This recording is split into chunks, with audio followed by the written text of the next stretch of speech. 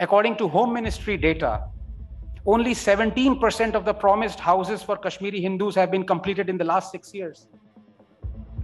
Only 5,928 Kashmiri Hindus have been appointed through the Prime Minister's job scheme. The number of Kashmiri Hindu refugees is 700,000, a figure derived from the data provided by the government of Jammu and Kashmir that says 83,200 families fled Kashmir in the aftermath of the Kashmiri Hindu genocide. Why do they want to hide the truth about B.K. Ganju, who hid inside a rice barrel when jihadis came looking for him after his Muslim neighbor informed on him? Why do they want to hide the truth about slogans raised from mosques on 19th January 1990? Raliv, Saliv, Galiv, convert, run or die. Death to kafirs, Pandits go but leave your women behind. Nizam-e-Mustafa. Why do they want to hide all this? How can these pillars of our democracy forget those cries of Girija, those laments of Dinanath? How? Is this what a so-called Hindu Rashtra is supposed to do for Hindus? We are the only country in the world that allows this, across parties, across governments, right or left or center. 3 years to 2019, 3686 law and order incidents occurred in Kashmir. 3 years since 2019, the number is only 430. Terror attacks have reduced by 40% since 2018. Good evening, everyone. When I came here, I was told that Lashkar-e-Toiba has given a threat to the organizers of this Kashmiri Hindu Global Conference. Judge Falcone, the famous Italian judge, once said, "He who doesn't fear death dies only once." The Lashkar-e-Toiba and its cohorts only have to look at the audience and the faces here, young and old, women and children and men, to see that all of you will die only once. Yeah. Many others before me have spoken the truth, the tragic way in which Kashmiri Pandits and Hindus are thought of, are labeled as cowards. It is the tragedy of this country that such labels are put on Kashmiri Hindus. Was it cowardice that made Vijaya eat the rice laced with her husband's blood? Was it cowardice that allowed Girija to be sawed alive after being gang raped? Was it cowardice that led Shri Utpal Kaul to wrap his 1-month-old son in a jute sack and escape from certain death? Every year, my good friend Aditya, his son, shows me the bus ticket that Utpalji bought on 19th Jan 1990. And I've always wondered when I look at that ticket, every year he takes it out from under the mattress, shows it to his son. What did it mean for a father to have kept a bus ticket for 33 years? Was it to remind himself of that horrific journey, of his clasping tight his wife and his young children while he sat lost thinking of what he had left behind? Was it to remind himself of how he was counting every passing minute, counting every passing milestone to safety? Was it to remind himself of that blurred instant in the bus that contained within it the image of his struggles ahead? Or was it to remind himself that he needed to be strong, that this was a cruel, unforgiving country, that his struggles were his alone, and that he shall have to fight them all by himself? Was it kept under his mattress all this while? Did that bus ticket take the weight of his unbound sorrow every night of every day of every month since January 19, 1990? No. He kept it to remind himself that from now on, in his mind, that bus ticket was his adversary, and that he shall look at him straight in the eye and tell him that he was down but not out, that he was undefeated, that he shall pick himself up and find work and educate his children and bring food to the table and greet every new day as he did the last, with a smile on his face that he shall not be conquered.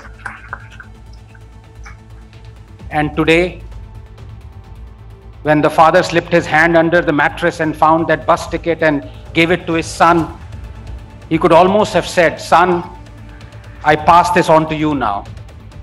It is yours. Now you take care of it.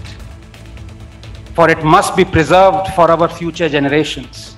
They must never forget that a man's body may be forced to flee, but never his spirit. They must never forget who we are and where we came from. We are Kashmiri Hindus, son, and we stand today on our feet, and one day we shall take the journey back home. We are not cowards." In one sense, ladies and gentlemen, Kashmiri Hindus are children of Mahatma Gandhi. Not only because he is the father of the nation, but also because his vision is on the cusp of being realized. While preaching to those affected by the pre-partition Hindu-Muslim violence, he had urged, and I quote, "Hindus should not harbor anger in their hearts against Muslims, even if the latter wanted to destroy them. Even if the Muslims want to kill us all, we should face death bravely. And if they establish their rule after killing all Hindus, we would be ushering in a new world by sacrificing our lives," unquote. Every single time a Kashmiri Hindu passes on a currency note, the same Mahatma sniggers at him, as though perplexed why he hasn't yet sacrificed his life to usher in a new world. Well, the Mahatma need not snigger. His vision stands realized. The new world has truly been ushered in. Terrorists are targeting Hindus settled in Kashmir, but not the Hindus visiting Kashmir. Tourist footfall in Kashmir this past year has been the highest ever, a staggering 16 million. Business is booming. Registers are ringing. Tourists are safe. They want the Hindus to flee, but then return later as tourists. They want the Hindus to come as tourists and fill their coffers, but not settle in their own land. As Kashmiri Hindu Sushil Pandit, himself a victim of ethnic cleansing, says, quote, "Tourism in Kashmir funds jihad. The Hindus are funding their own demise," unquote. How on earth can we watch this unfold and not do anything about it? What kind of a country is this where one can settle 40,000 Rohingya Muslims in Jammu and Kashmir, but not 7 lakh Kashmiri Hindus? There is no other way of saying it. We live in a nation of broken mirrors, where you possess neither a shadow nor a reflection if you're a Kashmiri Hindu. We live in a nation that waits for death to rid us of our remembrances. Please wait a little more, just a little. 33 years have gone, but we haven't progressed from ugly, inhospitable transit camps that dot the Kashmir landscape. At Sheikhpura, Natnusa, Veerwan, Vesu, Matan, Hall. In Anantnag's Vesu transit camp, Kashmiri Hindus who want to flee because they fear for their lives are being kept locked up. They can't even step out to buy essentials like milk and medicines.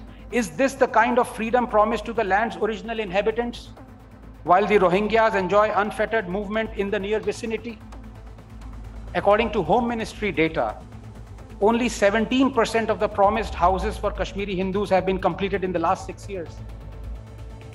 Only 5,928 Kashmiri Hindus have been appointed through the Prime Minister's job scheme. The number of Kashmiri Hindu refugees is 700,000, a figure derived from the data provided by the government of Jammu and Kashmir that says 83,200 families fled Kashmir in the aftermath of the Kashmiri Hindu genocide. 5,928. 5,928. I shall leave it to the mathematicians amongst you to subtract this number from 700,000. To an extent, the Kashmir Files, the recent film by Vivek Agnihotri, has tried to reset the Kashmiri Hindu narrative. And that is why so many are rattled by it. Many prominent Kashmiri voices, the politicians, the intellectuals, writers, poets, all those who stayed silent even as the Kashmiri Hindu genocide unfolded right before their eyes. They called for a ban on the film. To them, I ask, can there be reconciliation without remembrance? Crime without comeuppance? Can there be death without deliverance? Can there be justice without Nuremberg? Why do they want to hide the truth about the Nadi Mark massacre that the film truthfully depicts, where terrorist Zia Mustafa lined up 23 unsuspecting Kashmiri Hindus and shot them point blank, and as he was escaping, he heard a baby cry, and his comrade goaded, "Ye karnua chupe." And then the baby became the 24th victim. Why do they want to hide this?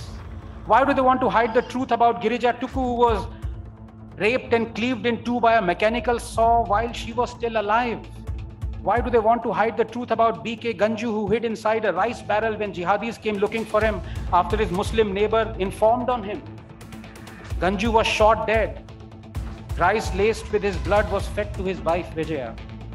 Why do they want to hide the truth about slogans raised from mosques on 19th January 1990? Raliv, Saliv, Galiv, convert, run or die. Death to Kafirs. Pandits go but leave your women behind. Nizam-e-Mustafa. Why do they want to hide all this?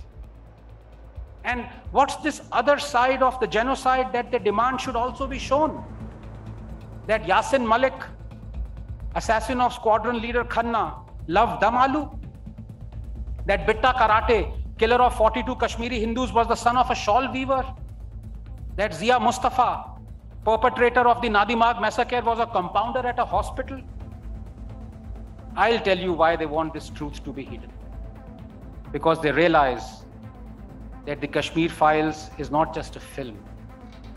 It is a Proustian collection of memories of Girija, of Ganju, of Dinanath, of tens of thousands of Kashmiri Hindus who were betrayed by their own friends. They can never take away from them their words. For their entrapment in a film may fool us into believing they have a physical form, a form that can be destroyed when the film is destroyed. But the words existed much before their prisons did. Words never die. They always survive. In times of terror, we wrap them and we hide them like our ancestors did. And it for 3,000 for them to be uttered again, but uttered again they will be. And when they are, their words will echo in the valleys of violence where people only know how to light Molotovs. And these words will make them light diyas again. To be sure, I do not care about Islamists and the politicians forgetting about those words. What bothers me is that our government, our judiciary, our society has forgotten them. How can these pillars of our democracy forget those cries of Girija, those laments of Dinanath? How? Hearing them, those words, those haunting voices, one feels lost for hope, wondering whether the fabled arc of moral universe would ever bend towards justice for the Kashmiri Hindus. Remember that 3 years ago, the Supreme Court diabolically rejected reopening cases of criminal atrocities against Kashmiri Hindus because, quote, too much time had elapsed. That's correct. Justice is now weighed against time. A month ago, the same Supreme Court reiterated its previous stand, that of not opening cases of atrocities against Kashmiri Hindus. Governments come and go and we shout and we make 100 excuses, but we can never get away from the fact is a ball hurled high into the air. He hangs there, frozen in time, translated into a photograph, denied motion, suspended impossibly above his native earth. He awaits the inevitable moment at which the photograph must begin to move and the earth reclaim its own, unquote. When will that photograph begin to move? Mind turns numb at the very thought that a nation is going about its business for 30 years while 500,000 Hindus have been reduced to refugees in their own land. Is this what a so-called Hindu Rashtra is supposed to do for Hindus? We are the only country in the world that allows this, across parties, across governments, right or left or center. 3 years to 2019, 3686 law and order incidents occurred in Kashmir. 3 years since 2019, the number is only 430. Terror attacks have reduced by 40% since 2018. But then why is it that only 5,000 Kashmiri Hindus have been brought home? And of those few who have been, more than 25 have already lost their lives. Making Kashmir files tax-free was great, but remember your dharma. It is to make sure 7 lakh Kashmiri Hindus are brought home. Time is running out. A refugee accepts his fate and the humiliation that comes along with it, for he must worry about his new life. He forgets how to complain, and that is a fatal mistake. Arundhati Roy, that totem of the left, once cushioned the crimes of Maoists by calling them, quote, Gandhis with guns. Well, Kashmiri Hindus are the Gandhis without guns.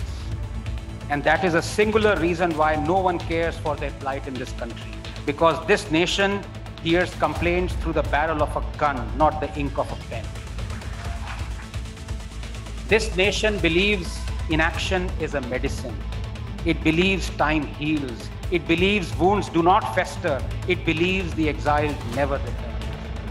This nation, as I said, waits for death to rid its people of their remembrances. This nation wishes the Kashmiri Hindus all happiness and joy in the afterlife. Kashmiri Hindus are the Jews, but unfortunately, India is not Israel. They call Kashmir the Switzerland of the East. Wrong! It is the Srebrenica of the East, and it will remain so till such time every Kashmiri Hindu is returned home. Every single one. Thank you.